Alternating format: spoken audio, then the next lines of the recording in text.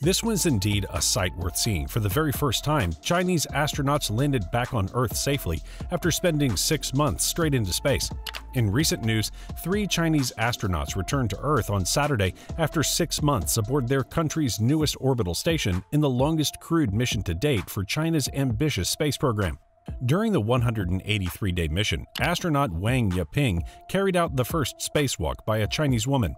Wang and crewmates Zhai Zhigang and Guangfu beamed back physics lessons for high school students. And there was a lot more that happened in the space station during their stay. The landing was made in North China's Inner Mongolia. All 3 Taikonauts safely taken out on solid ground. Zhai was the first to emerge from the capsule roughly 45 minutes after the landing, waving and grinning at the cameras as he was lifted by ground crews into a specially designed chair before being bundled into a blanket. He said, "We thank President Xi Jinping for his concern and care. We thank the people for their support and encouragement."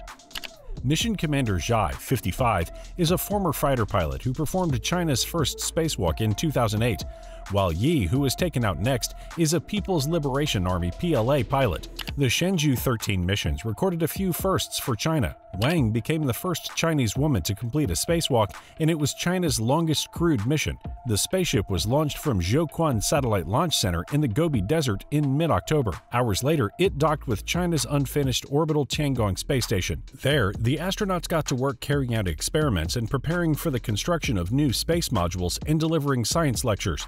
That included answering questions from those keen students back on Earth. One way of landing to Earth is when astronauts or Taikonauts want to return to Earth, they turn on the engines to push their spacecraft out of orbit. Gravity then pulls the spacecraft back towards the Earth. The spacecraft may be slowed to a safe landing speed by parachutes. The space shuttle has stubby wings so that it can land on a runway like an airplane, or on solid surface, or many times spacecraft splash down gently into the sea. Venturing into the environment of space can have negative effects on the human body. Significant adverse effects of long-term weightlessness include muscle atrophy and deterioration of the skeleton, also known as spaceflight osteopenia. Other significant effects include a slowing of cardiovascular system functions, decreased production of red blood cells, also known as space anemia, balance disorders, eyesight disorders, and changes in the immune system. Additional symptoms include fluid redistribution, causing the moon face appearance typical in pictures of astronauts experiencing weightlessness, loss of body mass, nasal congestion, sleep disturbance, and excess flatulence. Overall, authorities refer to the various deleterious effects of spaceflight on the human body by the acronym RIDGE, i.e., space radiation, isolation and confinement, distance from Earth, gravity fields, and hostile enclosed environments.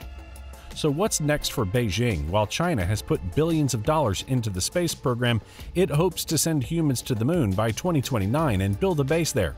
For now, this Taikonaut trio have wrapped up their mission and will be spending time in adjusting the gravity.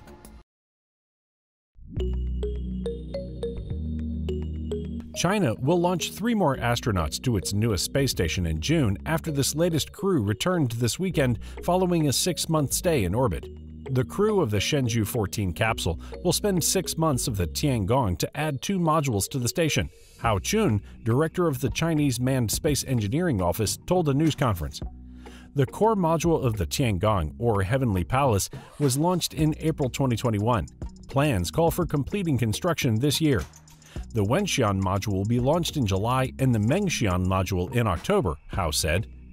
Near the end of the Shenzhou 14 crew's mission, 3 more astronauts will be launched aboard Shenzhou 15 for a 6-month stay, Hao said. He added that the 2 crews would overlap for 3 to 5 days, making the first time the station had 6 people on board.